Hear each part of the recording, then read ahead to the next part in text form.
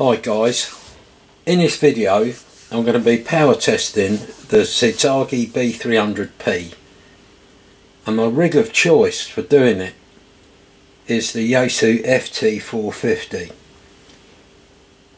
It's because it's got a digital display. I can show you exactly how much power I'm putting into the input of the burner. So just a quick run through of the equipment. FT450, it's going to be set initially at 5 watts.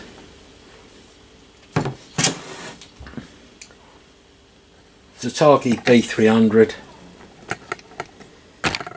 Oops. Is that better kit there?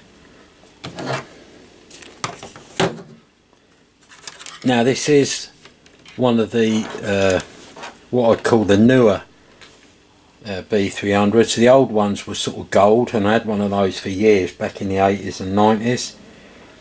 This is like the grey type of colour, I suppose you can call it grey. Anyway, let's get on with the video. Get the 450 turned on, set at 5 watts, and we'll do some power testing.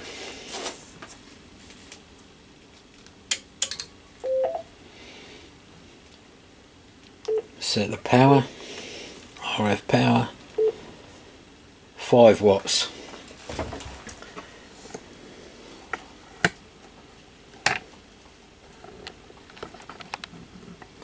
Just so you can see, there's the 5 watts.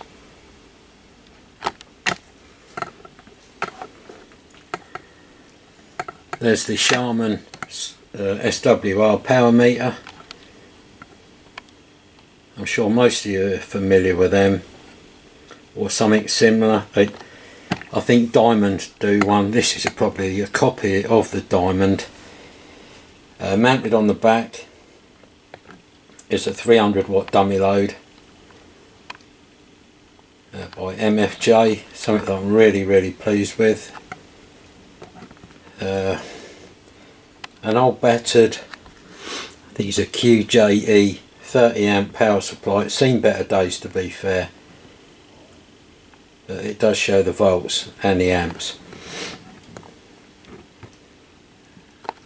Okay, let's set the meter at 5 watts and just see what the meter reads. Now I pretty much know what it's going to read in actual fact, because this meter does read under. Just bear that in mind when you're watching the test.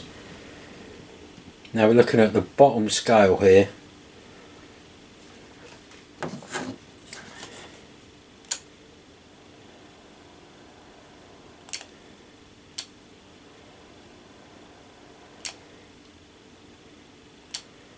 And according to that, that's only 4 watts. Just here. There. Okay. Put it on the straight to the 200 watt scale. As you can see there, 200 watts. Let's turn the amplifier on. Oh, if I turn the power supply on, it'd be a start.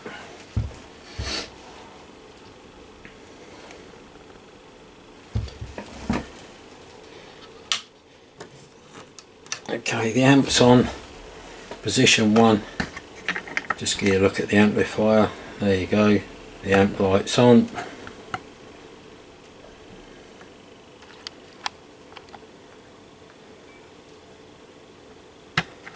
Let's move the camera. That's 10, 20, about 30 watts according to that. Position 2, just under 50 watts, or 50 watts by the looks of it. Position 3, 60 watts. Position 4, I think, 70 watts, maybe a bit over. Position 5,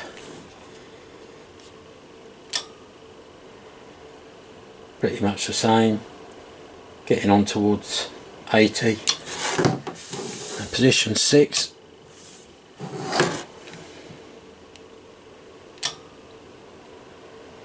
According to that, they're setting up towards 120 watts, which is 5 watts input.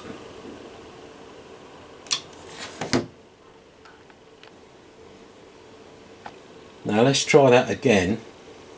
In actual fact, while we're on position 6, let's have a look how many amps is drawn from the power supply.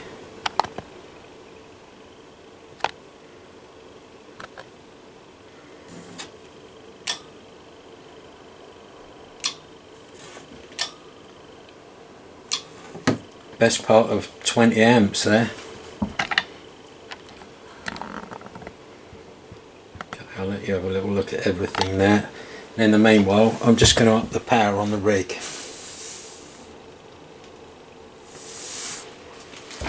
Okay, we're now at 10 watts.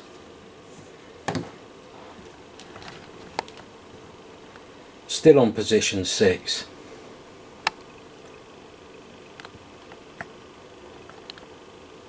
Try and get the camera as best I can here.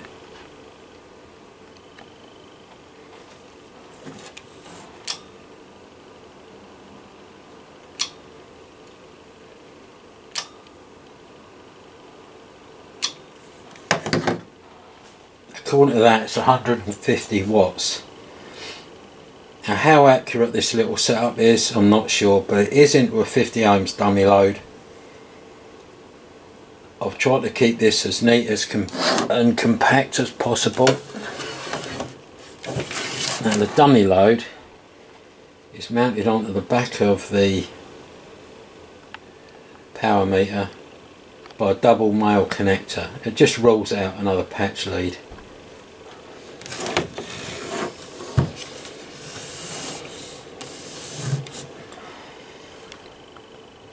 Now some of you might be looking at these little thin wires here thinking, what's that all about? They're just various things. One is the light for the backlight for the meter. The other one is just a little connector that I've got connected up. The actual amplifier is connected to the 2 posts on the back of the power supply with 30 amp eyelets. Now I'll just quickly show you that, just so the amplifier's not searching for amps, you know, it's not got a really long cable on it, or the wires are not just wrapped around the post. Let me just turn the power supply around if I can.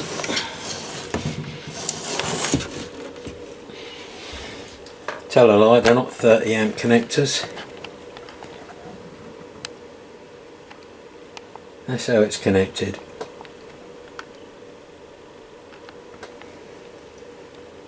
Quite a noisy fan on this old power supply. It was second hand when I bought it. Well, there you go guys, B300 tested 5 watts in and 10 watts in. Like I say, you can believe the meter at 150 watts, or maybe you can say it's not really 150 watts. Either way, on CB radio, I must say these are illegal to use. And this type of amp is aimed at the CB market.